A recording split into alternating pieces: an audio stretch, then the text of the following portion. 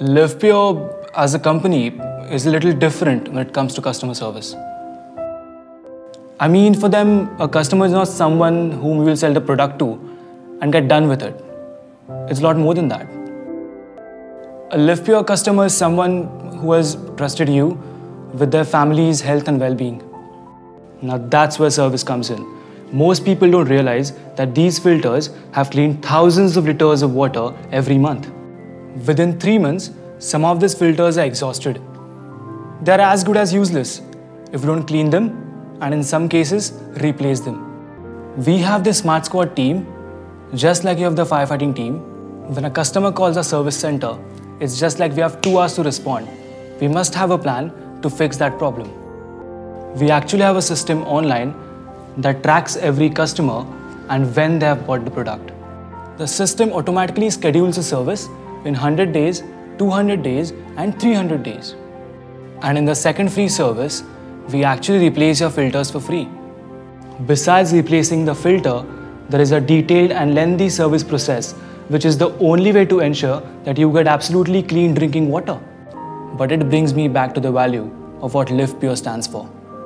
You can't let someone who trusted you fall sick just because you didn't care. Your family's health matters. It does. Do you want to see how a Livpure water purifier is serviced? The Livpure Smart Touch water purifier has 8 stages of purification. When I service this purifier, I follow the following steps.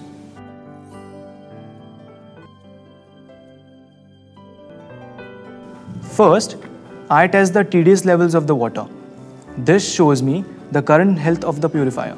Then I drain the remaining water in the tank and power off the purifier.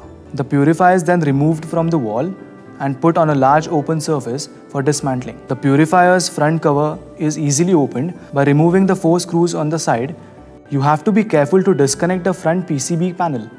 The plastic cable harness is broken so that the filters can be removed. The water pipes are then disconnected from the filters by pulling back the holding clips. The clamped on filters are then removed for cleaning. The water tank is then disassembled. Place the parts near a sink for easy cleaning. The first step is to clean the pre-filter. Washed in the running water, additional dirt can be removed by tapping the filter gently. If this is the second service, then the sediment and the carbon filter are replaced. The output of the pre-filter is connected to the output of the anti-scalant filter. After this, the sediment filter is backflushed by connecting the output of the pre-filter to the output of the sediment filter. The RO membrane needs a pressure backwash. The water tank is thoroughly washed with some soap so that it is fresh and clean. The tank is then dried with a clean tissue paper. The water purifier body is wiped clean to remove any dust and water. First, attach the water tank so it can be screwed back on.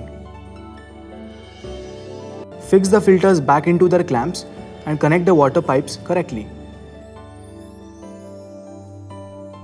The PCB connectors are joined to the body and the cover is closed. The purifier is then wiped clean with a tissue paper.